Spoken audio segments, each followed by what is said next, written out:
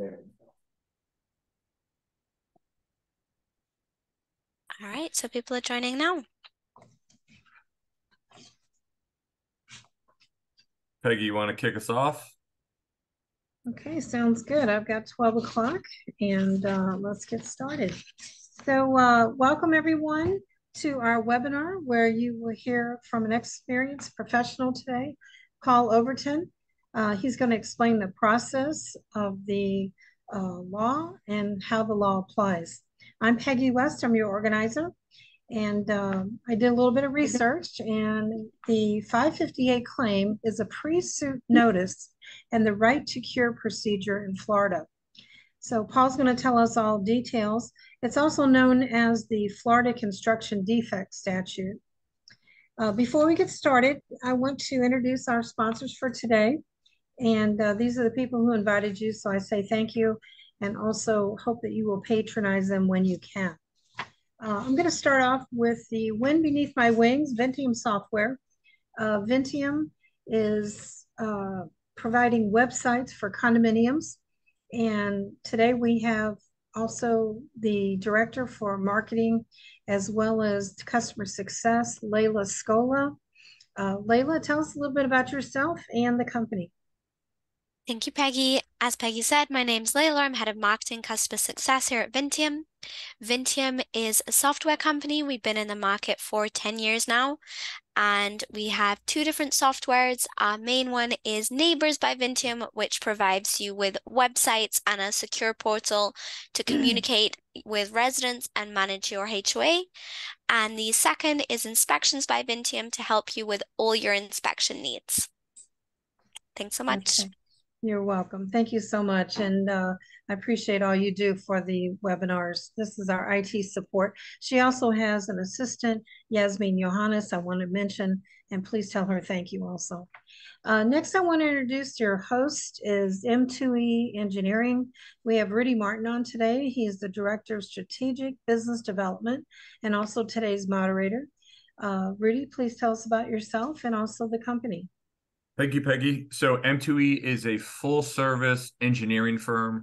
We specialize in everything from the building's inception, the 558 turnover process, the milestones, and some of the structural review. We also have a full staff of mechanical, electrical, and plumbing on staff. So anything your building needs, we are engineers and we love to solve problems. You will get my contact information at the end of this. I'm also moderating this event. Paul's going to give us an amazing presentation. I'm going to politely interrupt him as we go on. There's a Q&A in the bottom. If you have any questions, hit the Q&A button. I'll keep an eye on this and I'll ask those questions. If you have something nice to say, you can go ahead and use the chat. No need to give your CAM numbers. We already have all those. Sometimes people flood us with that. We don't need that. So if you have any questions, the Q&A button. If you just want to leave a nice comment, that's what the chat button's for. And we've done a lot of these presentations and we're excited to have such a prestigious panel. So Peggy, thank you. And I'm excited about this one. Yes, I also want to take a minute and thank Autumn O'Brien's on from M2E Engineering. She's the marketing manager and business development coordinator. And I see a cheerleader there. Autumn, tell us about yourself.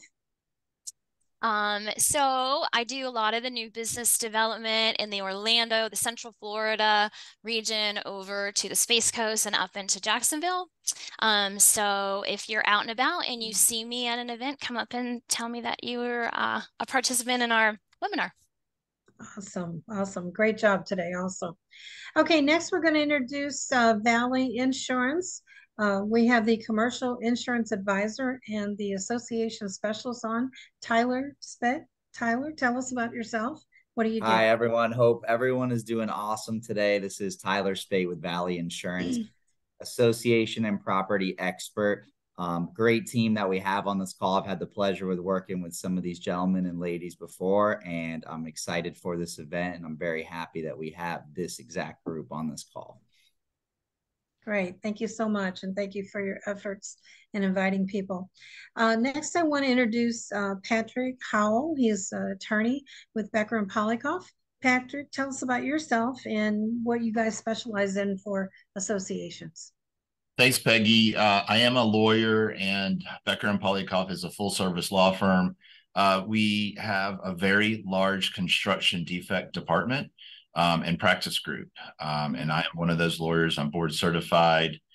We handle cases on an hourly contingency basis, depending on the needs of our clients. So that's what I do. Thank you. Yeah, great. Thank you. You have an outstanding reputation. So if you need a good attorney, call Patrick, right? Okay, next I want to introduce the ACAM Property Management Services Company. We have on today, we have David Ward. He's a business development manager. David, tell us about yourself and the company. Thank you, Peggy. Thank you, everyone, for joining us today and for I think a very important discussion for 558 process and the intricacies that can be rather complicated. ACAM is a company that's been founded since 1903, so in business for the last 40 years. We have a presence in South Florida for the last 15 years with a focus on luxury condominiums and HOAs. And we take pride in hospitality, residential hospitality service in our training. So please, at the end, I'll be sharing our email address. Anything I can do for board members, CAM managers, beyond the experts, of course, today from the management side, I'm happy to help. Great. Thank you so much and welcome. Now, is Giselle going to be on? We'll mention Giselle Sagi. She is also the marketing director and helps with business development at ACAM. So please thank her for her involvement and her invitations and time. Thank you. Absolutely. Okay, now it's time to introduce our speaker today, Paul Overton.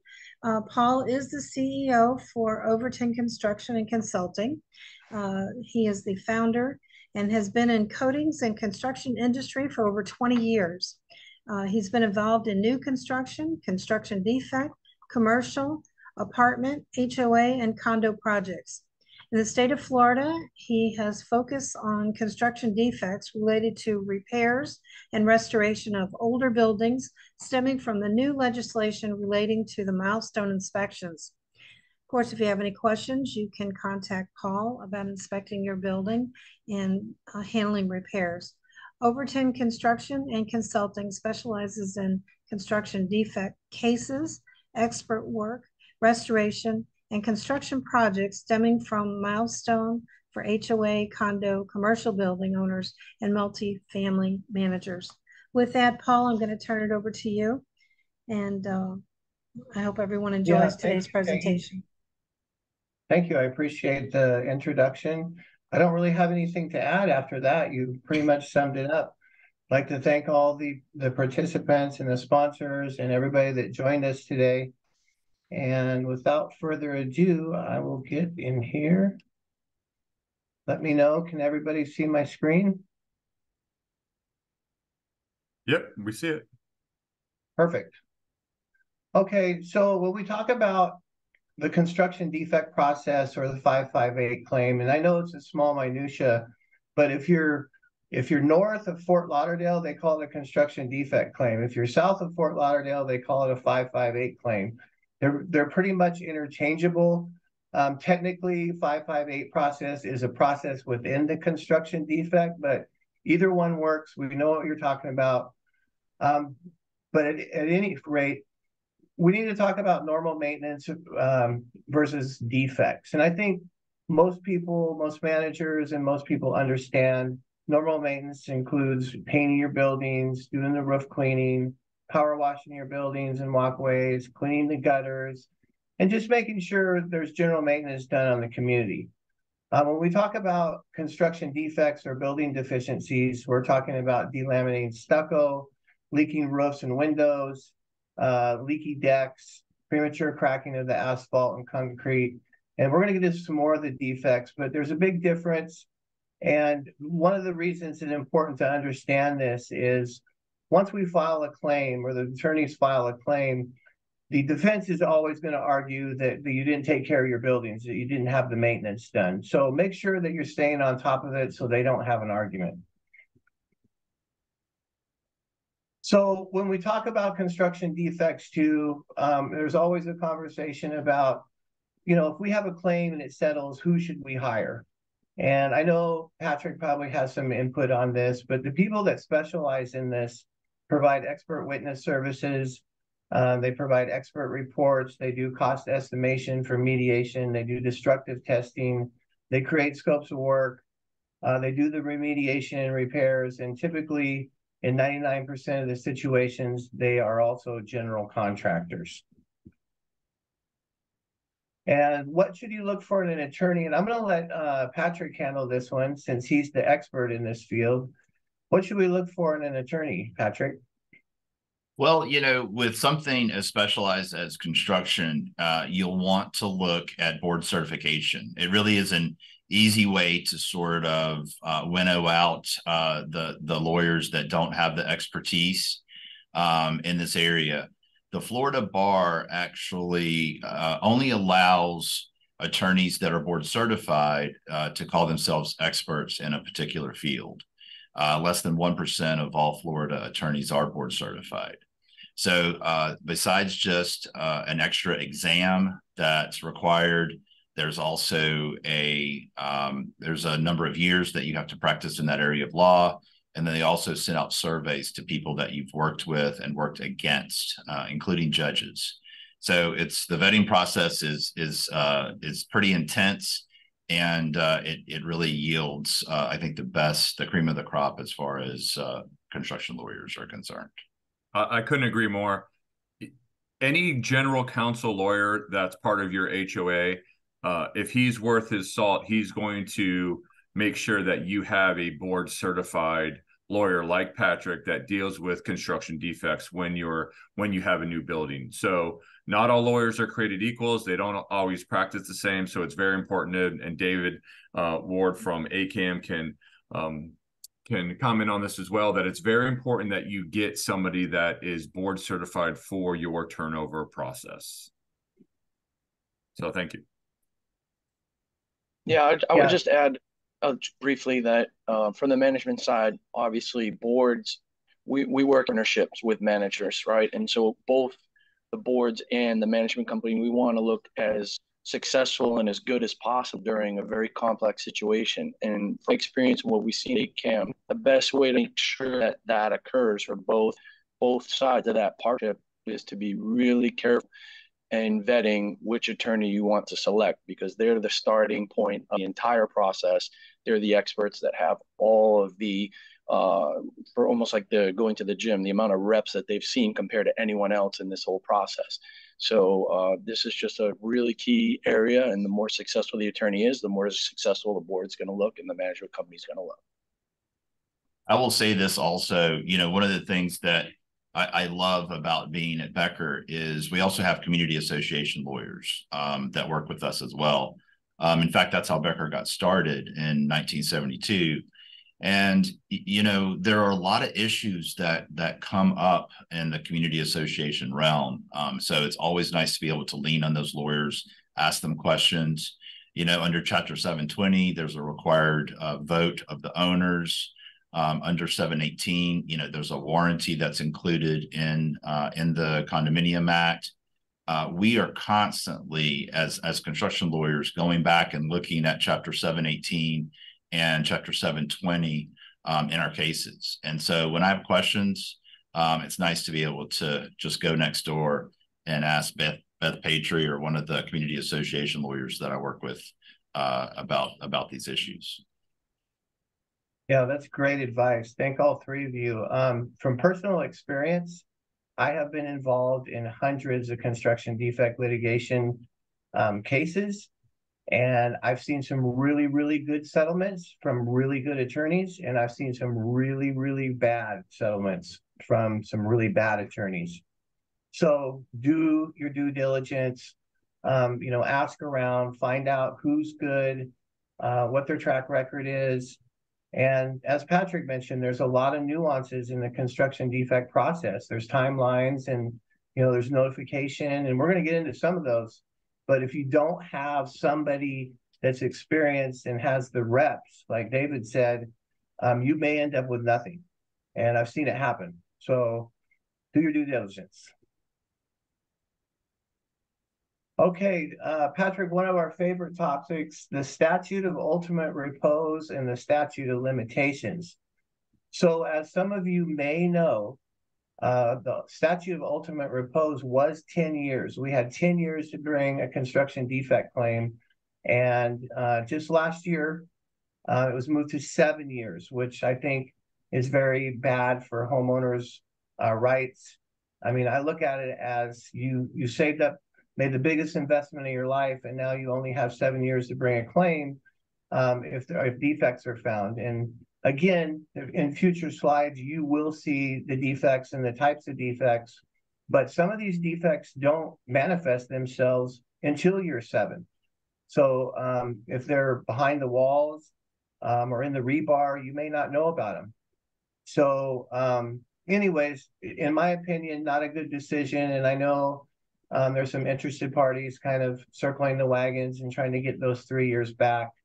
But, you know, for now we're at 7. So I think, you know, if a development turns over, an internal clock should start ticking in your head saying, hey, I only have 7 years max to file a claim.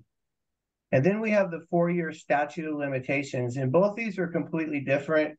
And for verbatim, I don't know what the statute says. It says something about if you knew of or should have known about a construction defect and you did not bring a claim, then you could be barred from a recovery or filing a claim.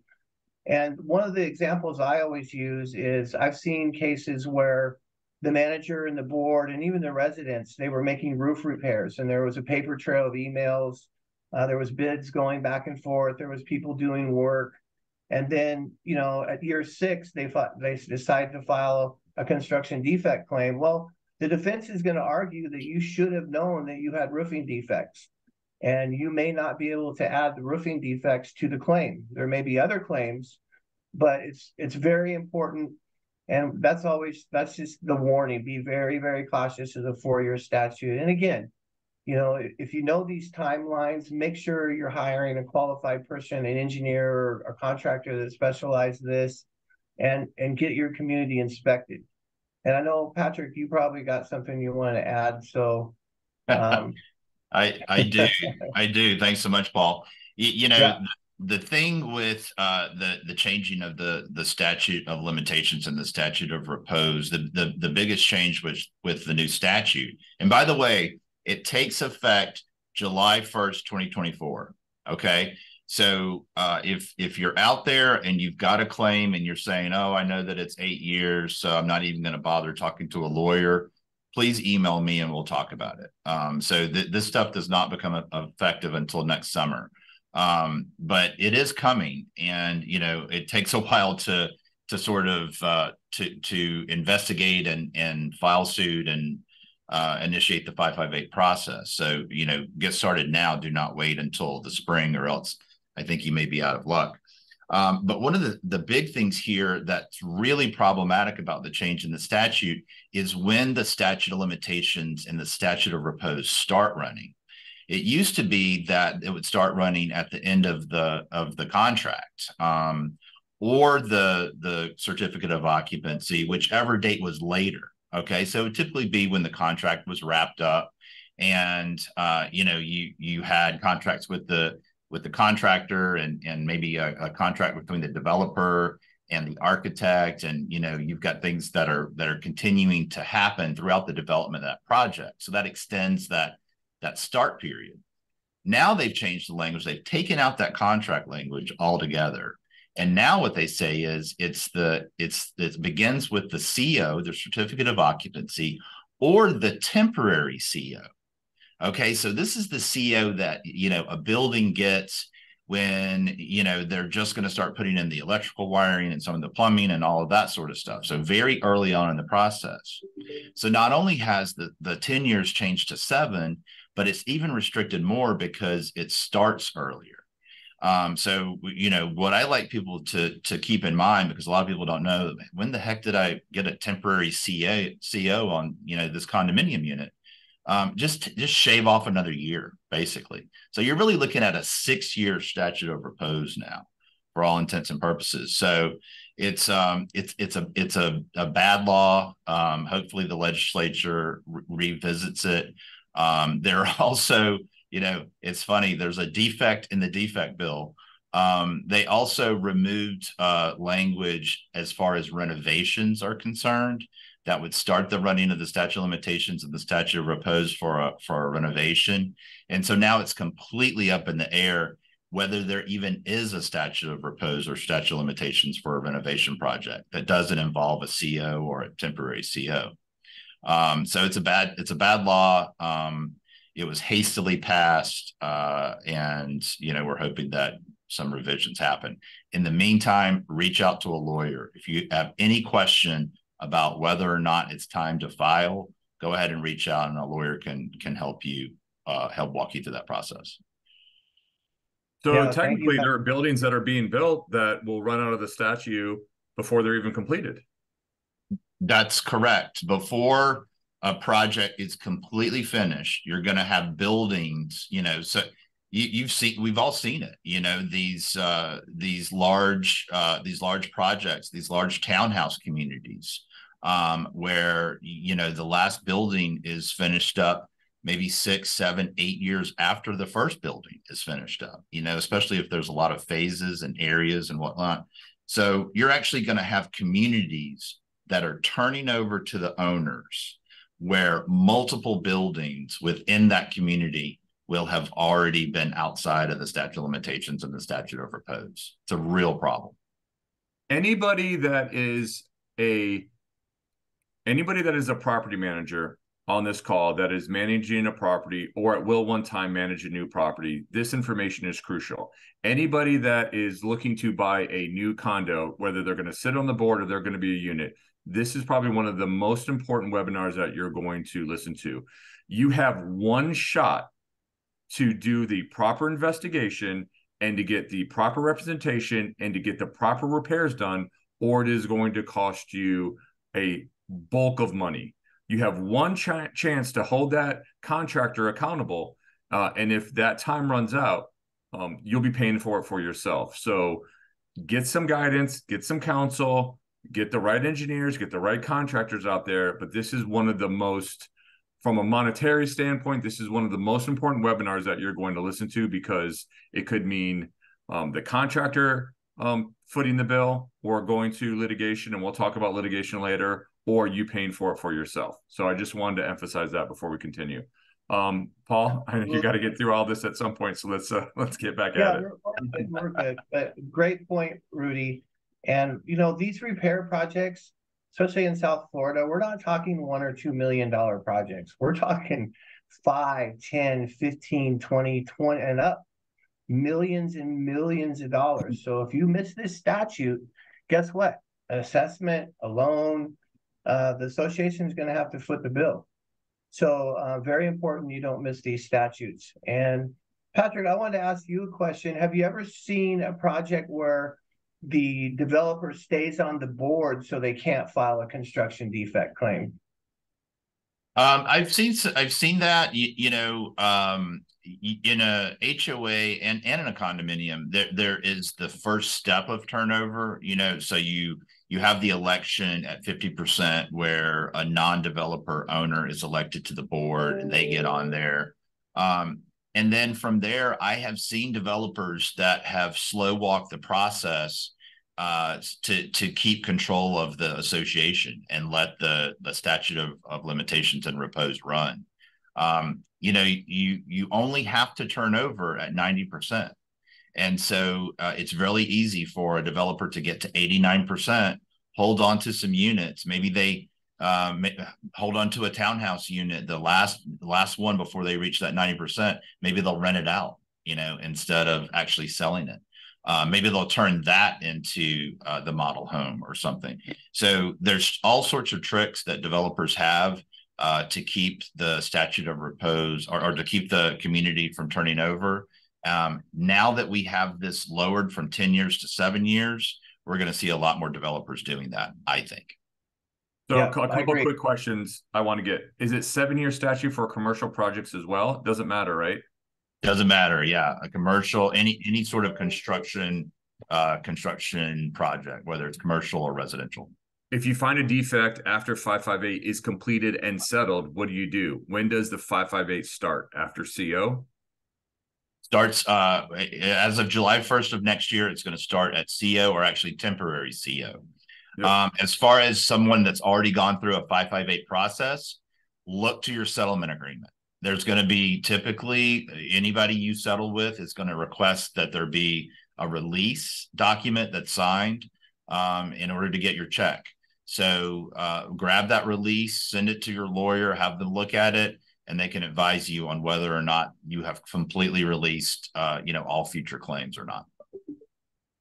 Yeah, and if you have gone through a 558 or construction defect and you get the repairs done, and then you still suspect construction building defects or building deficiencies, again, you need to talk to a contractor, an engineer, or attorney, because I know Patrick and I have seen many second generation lawsuits where we went through this 3-4 year process. We bid on the job, we don't get it. There's somebody way lower. They get awarded the job and they don't do a very good job. And there's still building deficiencies. There's water intrusion. So we start the process all over again. And now this association has been in litigation for 6, 7, 8 years. So again, one of the themes always with these presentations is just make sure you got the right team, your engineers, your contractors, your attorneys, and make sure you have a good team so you're getting good advice and you're hiring the right people.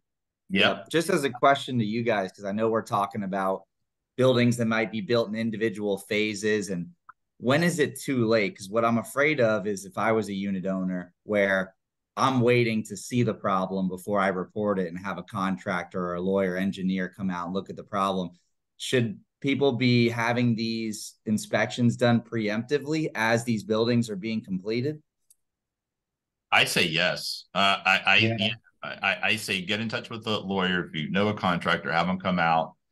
Even if you have not turned over, one of the things that we're looking at, even the developer appointed board members have a fiduciary duty to the association and to the owners.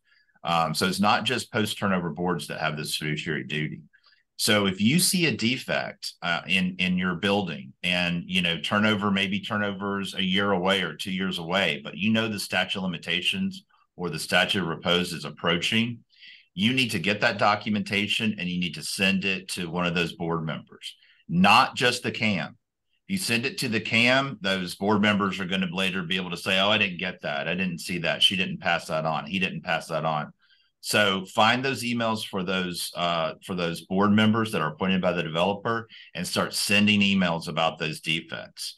Then later, if the statute of repose or statute of limitations has run and turnover happens, what you will have, despite the fact that you may not have a construction defect lawsuit, you will have a lawsuit for breach of fiduciary duty against the developer and against those developer appointed board members. So think about that. You see a problem, you see something, say something.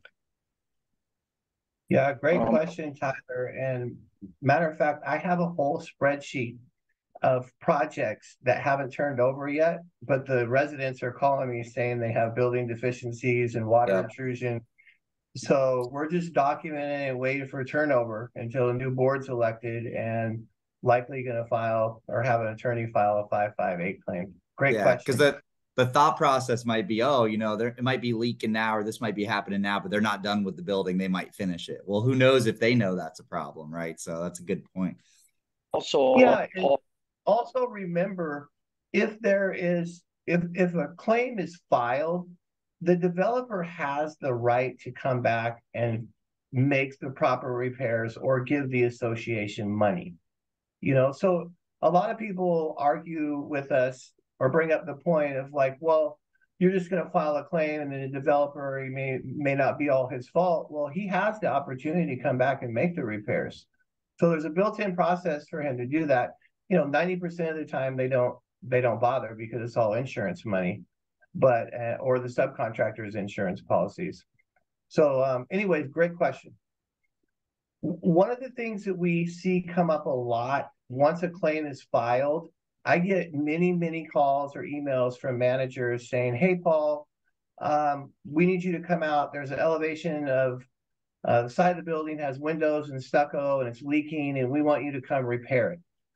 And I know Patrick and I have dealt on many, many times on these issues, but there's a process for doing repairs while you're in litigation. And this is probably one of the number one mistakes that managers make is as soon as they have an issue or water intrusion, they pick up the phone, they call their favorite contractor, and they come out and give them a bid to do the work.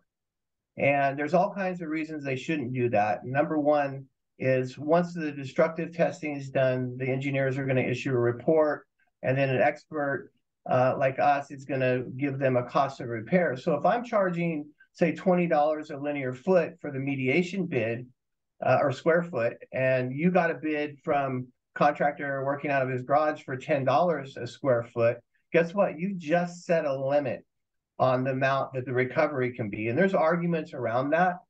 But typically what we like to do, instead of doing permanent solutions during litigation, is we like to do what we call emergency or interim repairs. And essentially we're going to come out, we're going to caulk, and we're going to put elastomeric patching compound and, try to minimize. The association does have the right to mitigate water intrusion and take care of stuff. But generally speaking, you want to do that with an interim repair or emergency repair. And there are certain instances where you can do a permanent repair. And I'll let Patrick talk about that because we've done that before, but there's a protocol.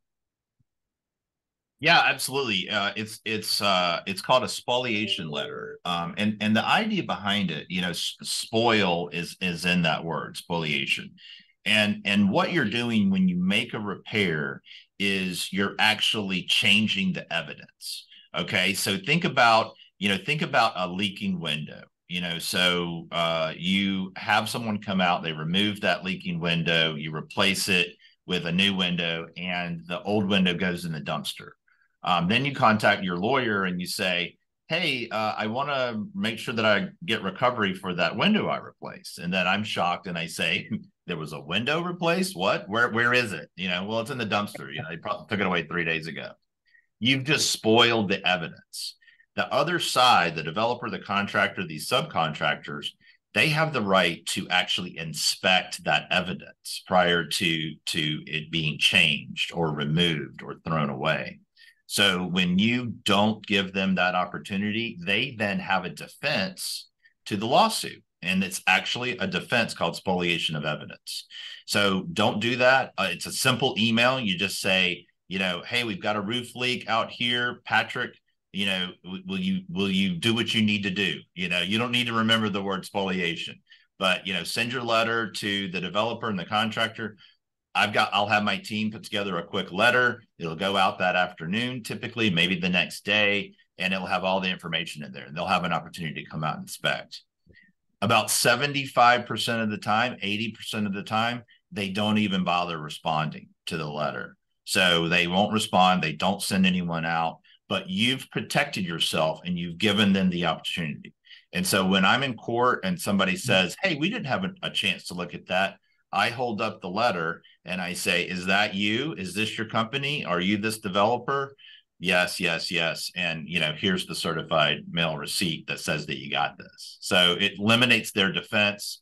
And it's also a great way to document your damages and what you've done to date. Absolutely. And they also have the ability to come out and witness the temporary repair or whatever repair you're making. That's another very important step. Patrick sends a letter out, says, hey, we're going to perform this repair in 10 days. This is what time we're starting. And again, usually they don't show up, but at least you've protected yourself. Exactly. And for the good developers and the good contractors that are interested, they'll come out and it gives them background on the claim and the problem. So they start to say, oh, wait, they are doing work out here. They do have a problem. This isn't just some lawyer sending a letter that says, hey, there's defects. I'm looking at the defects and I'm seeing them. And more on defects. So there's two types of defects. in a construction defect claim. For the most part, there's only two defects. There's patent defects and there's latent defects. The patent defects are the ones that are readily obvious. You can see delaminated stucco, you can see cracks in your stucco, you can see rusted deck to wall flashing, cracks in your balcony tiles, that sort of thing. But the latent defects, I always compare those to like cancer. Those are the ones that you can't see. And those are the silent killer, because those are the ones that are in your rebar, those are the ones in your reinforced steel, those are the ones in the structural steel columns, and that's in your wood framing and your sheeting. And if you're not having your buildings inspected and you're not thinking about these latent defects, and I think we even have a slide that shows some more latent defects, but there's two main types.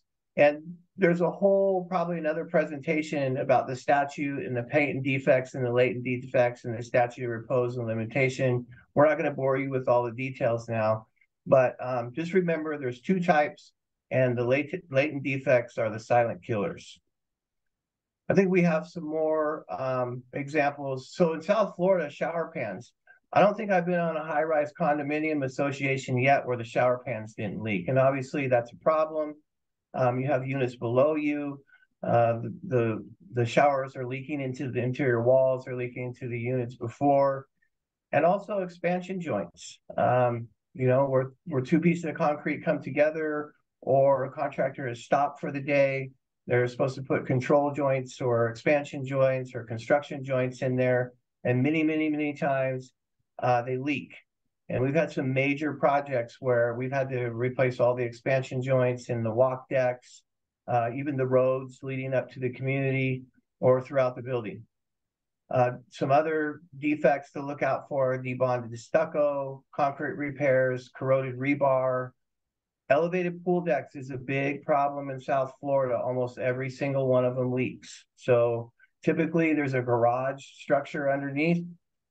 So look around, make sure your elevated pool deck's not leaking. Broken PT cables, these are a little harder to diagnose. You can certainly hear them when they break. They're very loud, and that's what gives the concrete its tensile strength.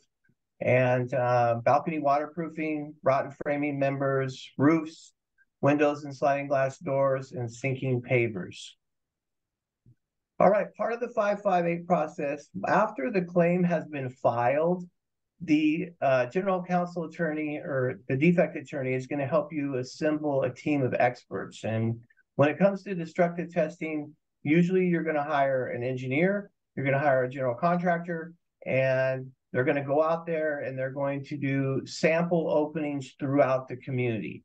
They're going to open up stucco, they're going to water test windows, they're going to water test roofs. It's basically randomized selections of areas throughout the entire community or association. And so what happens is, if they're doing these random cuts, generally there's a statistician involved and they randomize the cuts so they can extrapolate later. Again, probably a whole nother topic, but it's very intrusive, it's very noisy, and ideally, once all these openings are made and the engineer has gotten their evidence and their pictures and all the information they need, the general contractor hopefully puts it back together very similar to what it was. I know Patrick used some really bad DT putbacks, but it's a very important part of the process. And one of the reasons it's important is because this is how the engineers come up with their repair protocol, or what's wrong with the building. And we call those expert reports. Once the DT is done, the engineers are going to issue what they call the expert reports. And these are going to go to the construction defect attorney, and they're going to read these, and they're going to start crafting how they put together this claim, what's in the claim, what's included in the claim, and then eventually how much it is to fix those things. Patrick, would you like to add anything? You mentioned the latent defect, the hidden defects, and the destructive testing, or DT as we refer to it, uncovers those defects. You pull back the top layer of the concrete and you can look at the rebar inside. You pull back the stucco so that you can look at the wood sheathing and the waterproof barrier that's underneath. And you know, it's an important part of this process. The other thing, you know, from a law firm perspective, one of the things that, you know, in looking for a lawyer, make sure that you look for a law firm that's going to take on the notification process of to the owners. You know, this is obviously, you know, some of these photos, you can see what's going on here. It's loud. There's a lot going on. And a lot of times units need to be inspected as a part of this process. So, you know, one of the things that we do is we tell our CAMs, send me your owner list. We are going to take care of all of this. You know, you are busy as it is. So there's no reason for you to be spending your time, you know, coordinating inspections or trying to get in units. We do that for you. The other thing that's great about a law firm taking it on is we'll also have our lawyers out there for the testing. We'll have our Becker shirt on. So they've gotten the email about the testing. They've got the email about the inspections. They know when it's going to happen. They know it's from our law firm. And then they see me out there or one of the other attorneys out there or our paralegal with the Becker shirt on. And they can come up, they can ask questions. We had a situation, this is a hilarious story, but we had a situation where everybody was outside doing the destructive testing. Everything was going, and a guy comes out of his townhome unit with a machete. And he said, what the heck's going on here? Why are you out here? Somebody's looking in my window. And one of our lawyers was there and said, sir, I'm with Becker. You know, we're here. We're doing some testing. We're doing some inspections. He saw that Becker shirt. He remembered, you know, all the meetings that we had and all the discussions and all the emails. And he calmed down and he said, okay, thank you. So, you know, look for a law firm that's going to coordinate this process. It is kind of intense from a scheduling standpoint. But you know, doing it right is going to be easier for the case, for the litigation, and for the owners as well. Yeah, make sure if you're ever in a machete fight, you're wearing your Becker shirt and titanium Becker shirt. So I got a question for Paul and Patrick. So how long can this last? Because from the engineering standpoint, somebody asked how long can you be in a 558? Well, we do the investigation and then we do the destructive testing, and then the association goes back to the contractor and gives them a chance to make it right. What the contractor might do it, and then it might go to litigation and you guys might fight it out in court. And then you hire us to be expert witnesses on the case because we were the ones that were there. How that process could be how long? What's the worst case scenario? I've seen him go 6-7 years. Yeah, you know, I was going to say before COVID, you know, the courts were not as clogged and things were moving along more quickly.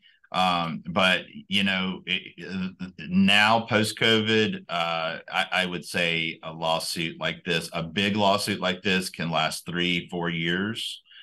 Smaller suit, maybe 2.5 years if it's for a smaller amount in controversy.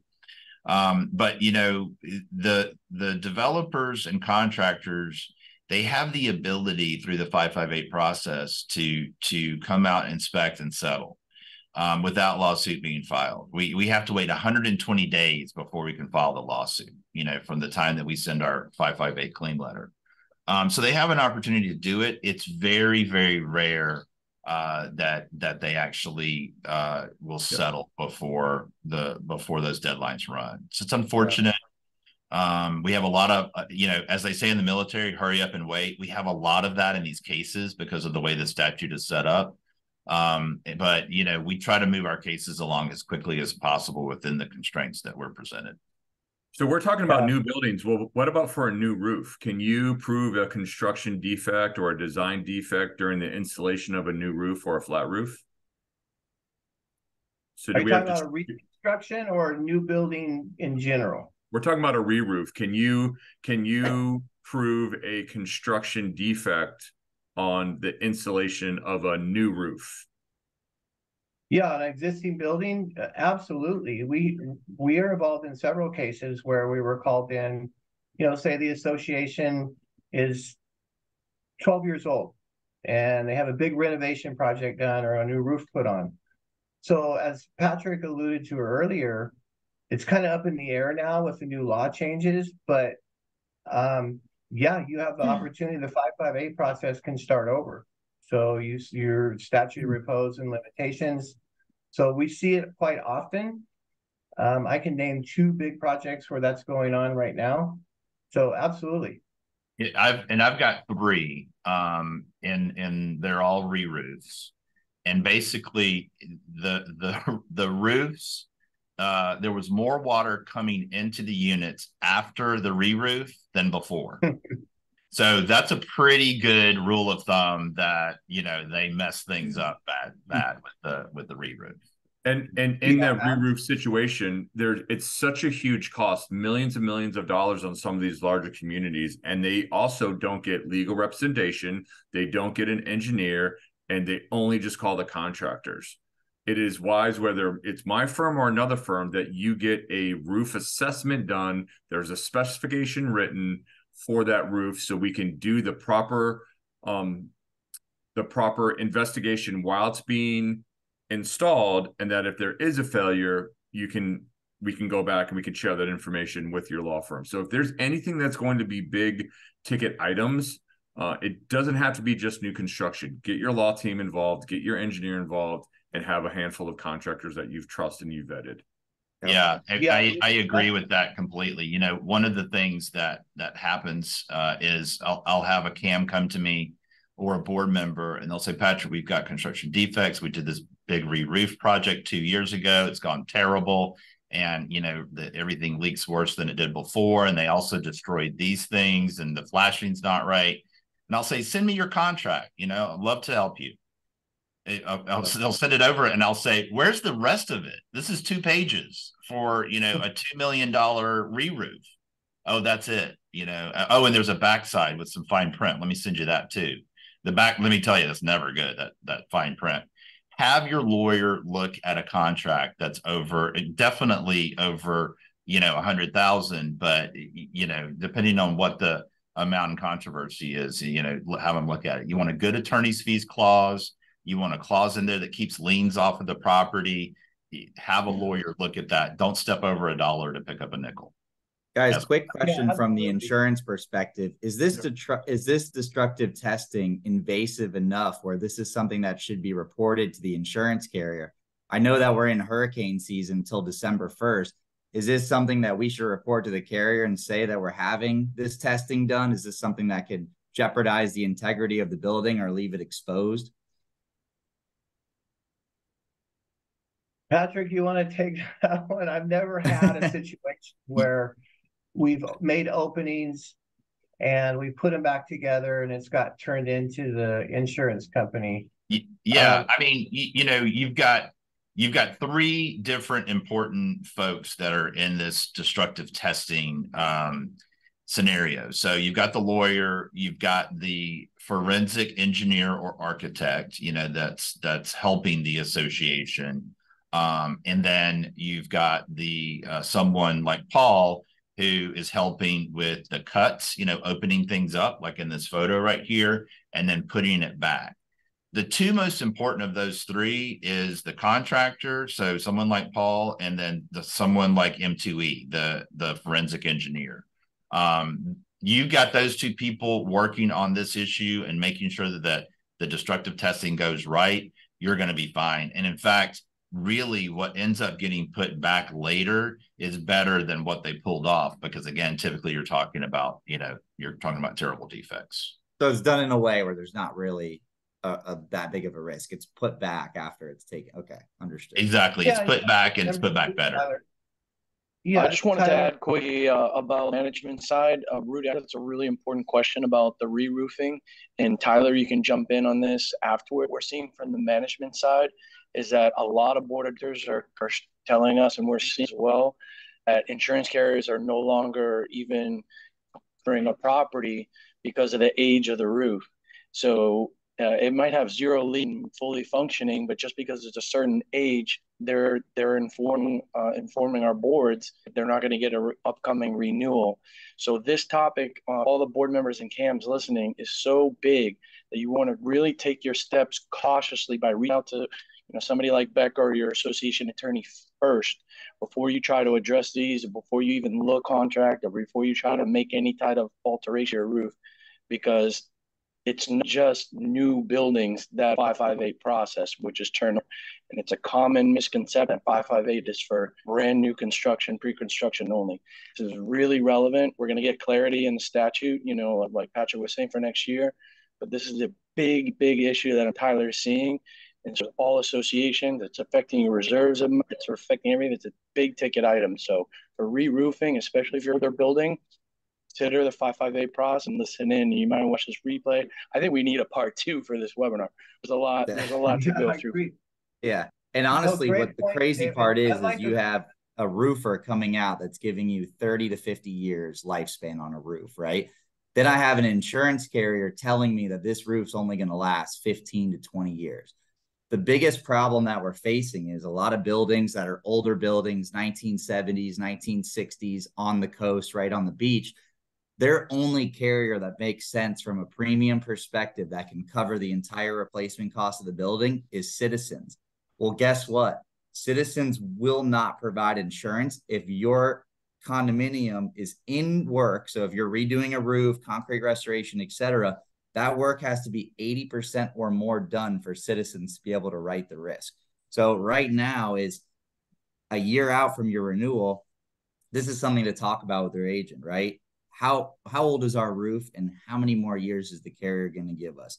Can we have a licensed inspector come out, look at our roofs, and give us a piece of paper that says this roof still has life left in it, the roof is fine, right?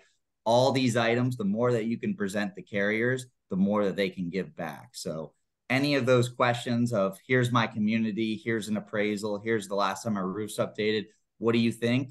Please send those to me and I can give honest feedback onto what your options are more than likely going to be on the upcoming renewal.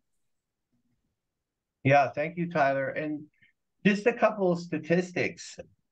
And these I did not source these off the internet. This is just after doing this for many, many, many, many years. I would guesstimate that 90% of all HOA townhome communities will go into construction defect or could have gone into construction defect litigation. And in South Florida, high rise, I would guesstimate it's probably 95% of all high rises are going to go into construction defect litigation. So David, this touches everybody, and if you, again, back to the statutes, if you miss it, association is going to have to foot the bill. So when we talk about these timelines and these statute of repose, it's just so important for these people to be cognizant of that and make sure, what's the harm in having a contractor or an engineer come out and do an inspection or talking to an attorney, after turnover or, before the 4-year statute of limitations expires. There's no harm in it whatsoever. It's only positive can come out of it. So again, this is going to touch almost everybody that lives in a condominium or an HOA. And one more thing about the roofing, and Rudy touched on something very, very important about having an engineer write the specification and providing project oversight. Okay, I can probably tell you 20 instances where the association hired a roofer, did not have an attorney review the contract, did not have an engineer write a spec, and did not have project oversight provided. Now, again, like Patrick said, the roof leaks worse than it did before. So I go out there and I'm like, okay, well, they did a great job replacing the roof. The shingles or the tiles or whatever looks great, except for they forgot to address the roof to wall flashing. And that's where 99% of the leaks come from. And so I tell them that, hey, send me the contract, let me look. And sure enough, there's nothing about roof to wall flashing in the contract. They went with low bid and that's what they got. So David, really important for the CAMs to make sure you're getting those reviewed and you're having a spec written. You know, that's just insurance for the association so that you don't now have to go deal with the water intrusion and another lawsuit. Okay, what's behind the walls? So when we talk about latent defects, this is a great example. This is actually a project that I worked on. And the picture on the right is a stucco wall that the association saw, and they're like, hey, you know, I don't think we need to file a construction defect claim. You know, these walls look fine. Maybe we do a little caulking, we paint the buildings, everything's going to be great. This is what we found when we did a little bit of testing. And ultimately, this is from the repair project itself. But you can see what happens behind the stucco. The stucco can look fine. The concrete can look fine. You know, it applies to reinforced concrete. But if you look at this picture, there was just a little tiny leak up at the very top of the roof where it meets that stucco wall. And we call it a cricket. And in this case, it was a dead cricket, and they didn't flash it properly. And water got in there, and it worked its way down, and by osmosis kind of traveled across the whole entire wall. And what you're seeing at the very bottom, that's an engineered truss supporting that entire wall. And it's sitting on metal side saddles mounted to concrete. And essentially, this engineered truss was about to give way. And the people, that's their garage door right underneath that. And that's how these people got in and out of their vehicle all day. Ultimately, there was 37 locations exactly like this in the association. They never had a clue. And another good reason to get your buildings inspected, talk to your attorney, talk to M2E, get somebody out there that deals with this stuff, knows where to look, and make sure this doesn't happen to you. Again, some more defects that we see inside of concrete. You know, there's a term we use called spalling, and I know Rody knows all about this, but essentially water gets inside the concrete. It starts working away at the reinforced steel inside the concrete. The rust develops around the concrete. The reinforced steel actually increases in diameter, and the concrete can no longer hold it, so it cracks off, it spalls.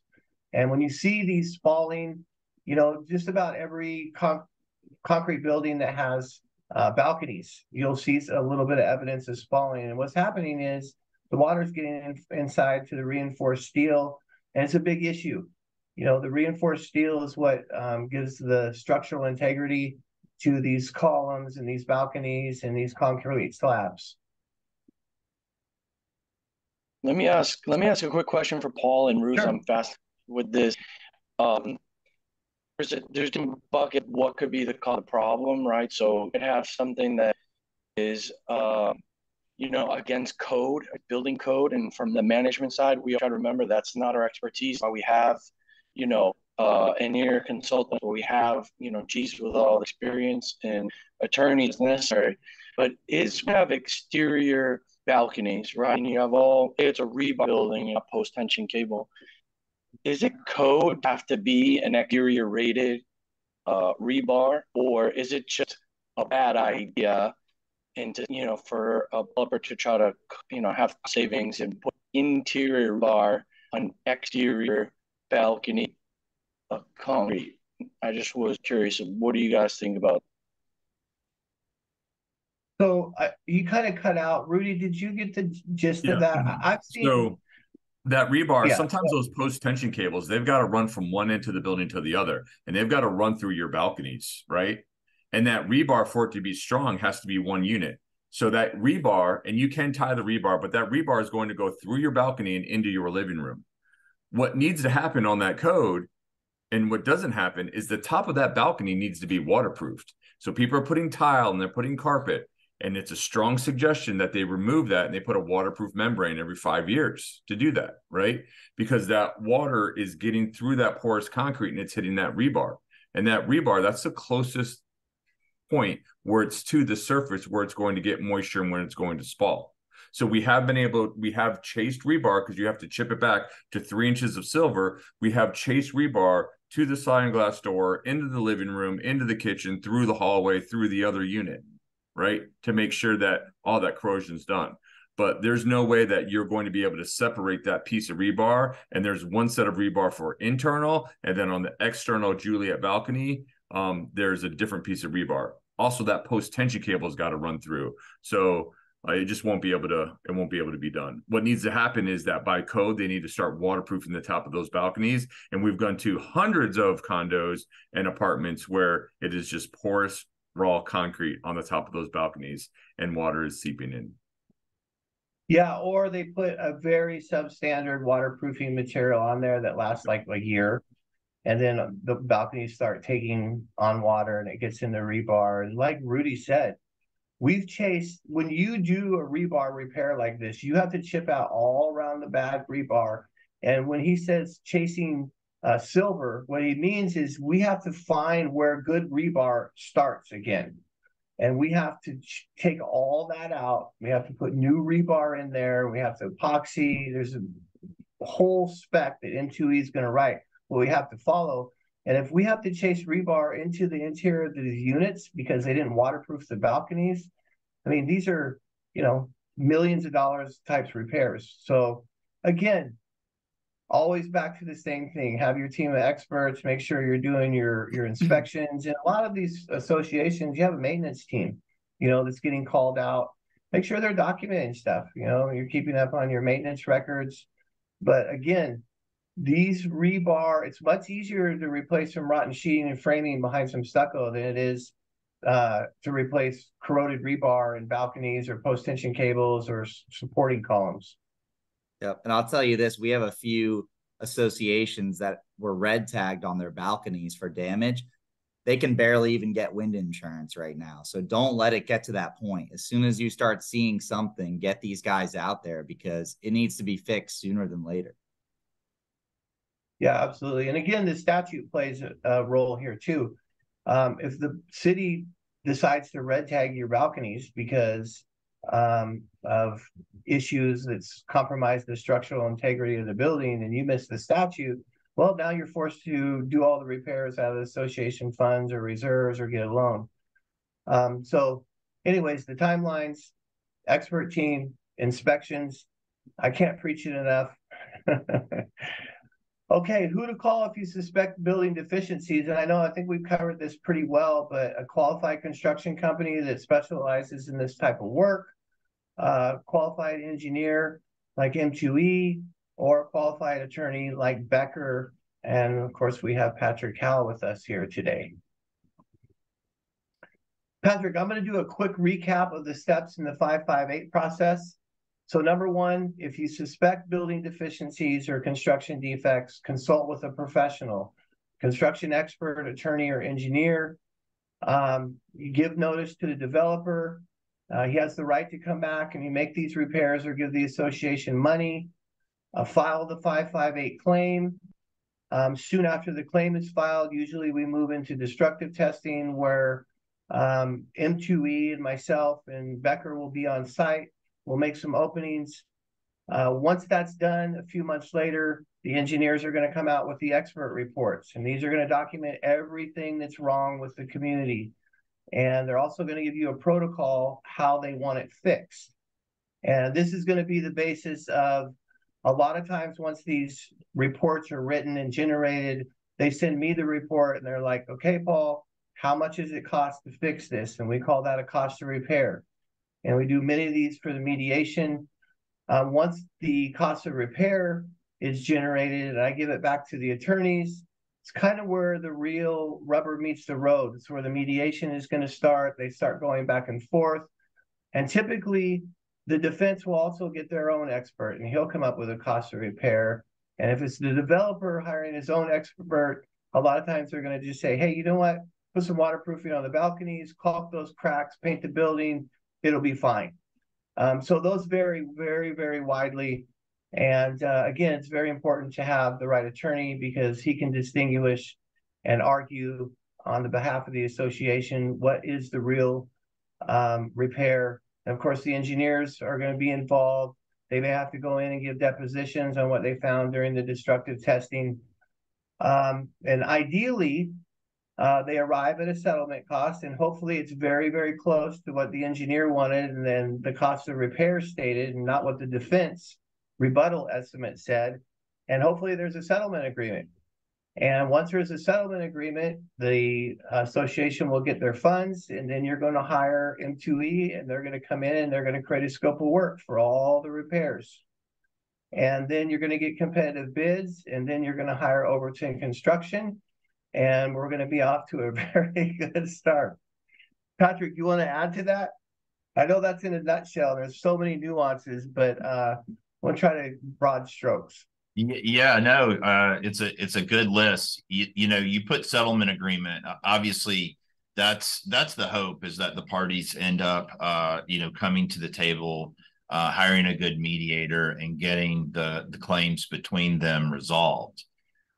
Sometimes you do have to go to trial. I've got a case right now where we've exhausted our settlement discussions, and the developer, contractor, and subcontractors just are not putting up the money that the association needs to make the repairs that they need. So we're getting ready. November the 6th, we start an arbitration final hearing, and we plan to go to the mat. We're getting everything lined up. All of our experts are lined up. We're getting all of our witnesses, including unit owners, lined up right now.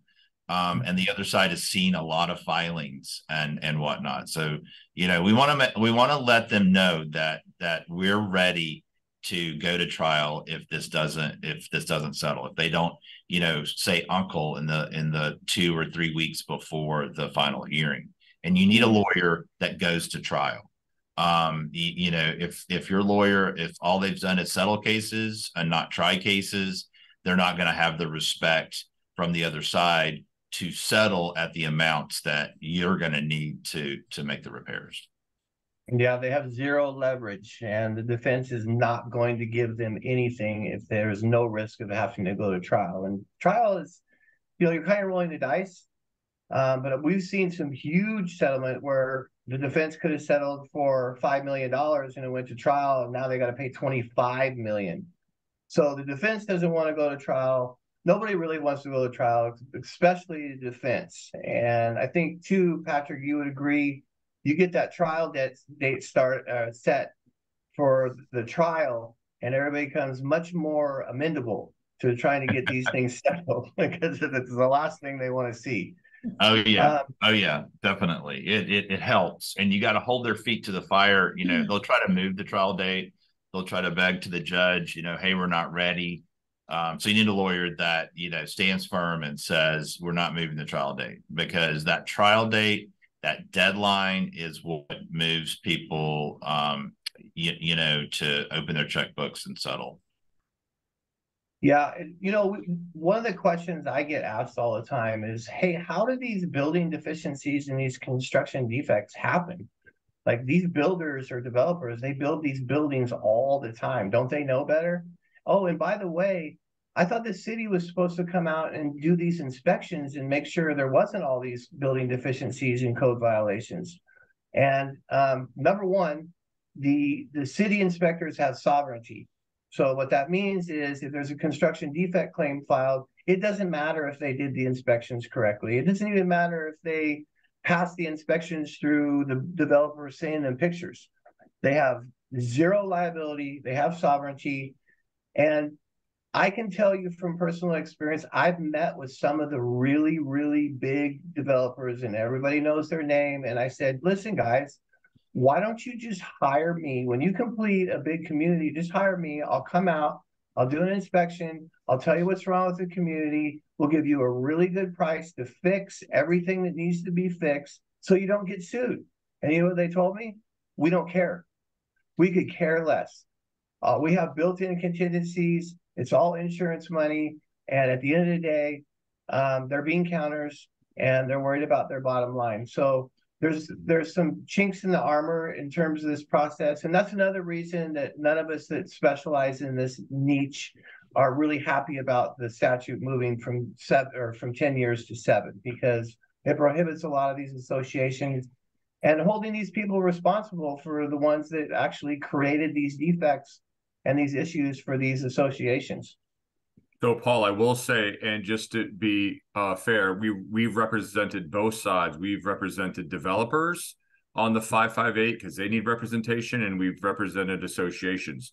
There is a small amount of developers that will hire engineering firms to do QA as a process is being built. If we see something wrong, we say something, we document it all while they're being built, so that if it does go to litigation, that we're able to prove that it was done right. So there are some developers that will take the extra steps, and those are the buildings that I would live in. There are some Rudy, developers. That QA is quality assurance as part Yep. of the process. Yeah, we do the quality insurance, make sure that the developer that hired the general contractor, that they're doing it right per the design. We're not the designer of the building.